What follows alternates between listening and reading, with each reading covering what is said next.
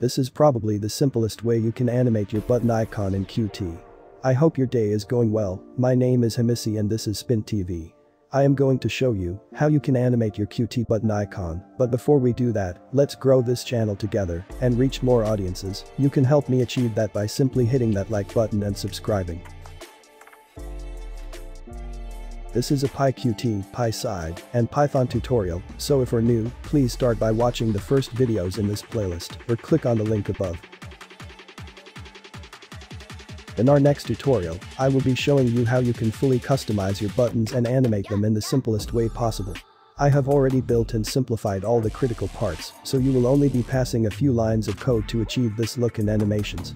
You can choose to either animate the border, background, or both. You can also add an animated icon. These animations will be triggered by hovering over the button or clicking on the button. All the instructions to customize your button can be passed using a JSON file or through your function statements. This source code is already available for my Patreon supporters. It will be available to everyone once I publish the video. You can customize your button animation duration, ease and curve, choose the button theme, or you can pass in your custom theme colors. You can also choose to apply the default settings to all buttons instead of customizing each individually. I will leave the source code download link below.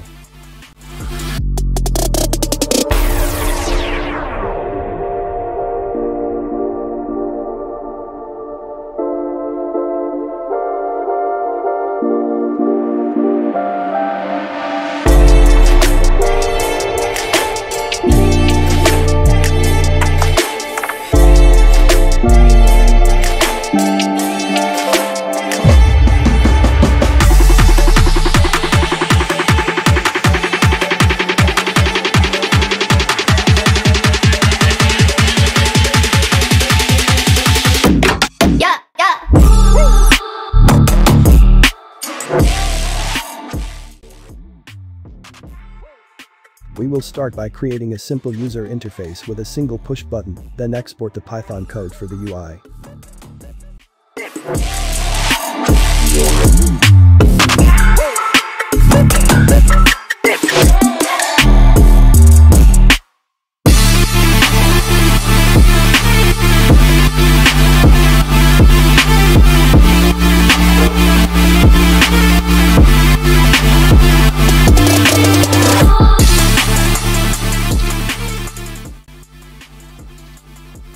The next step is to create the main.py file, export the UI file, then create the main class.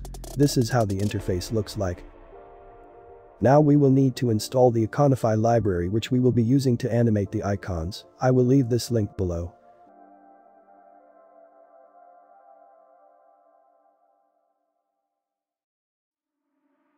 After that, download the icons libraries by running the following command.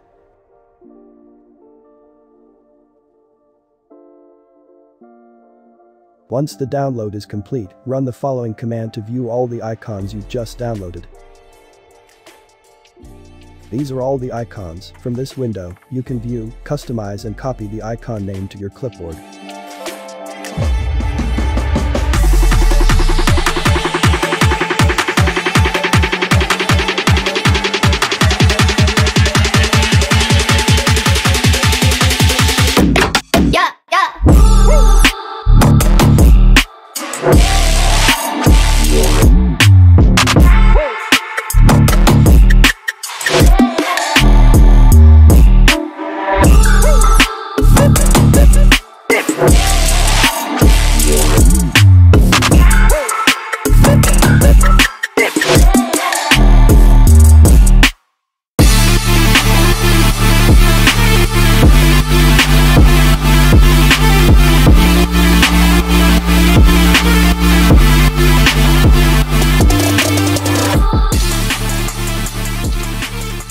Now let us apply the icon to the push button on the main window. We need to import the Iconify library before passing the icon to the button.